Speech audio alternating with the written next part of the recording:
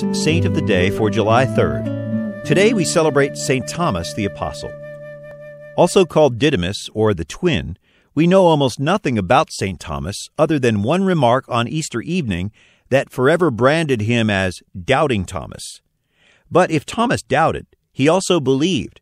As recorded in John's Gospel, he made what is certainly the most explicit statement of faith in the New Testament: "My Lord and my God." Thomas should equally be well known for his courage. He surely spoke with sincerity when he expressed his willingness to die with Jesus. Traditionally, he is said to have traveled outside the Roman Empire to preach the gospel. Some say he even reached India, preaching and converting and eventually suffering martyrdom there around the year 72. Thomas shares the lot of all the apostles in their weakness and lack of understanding.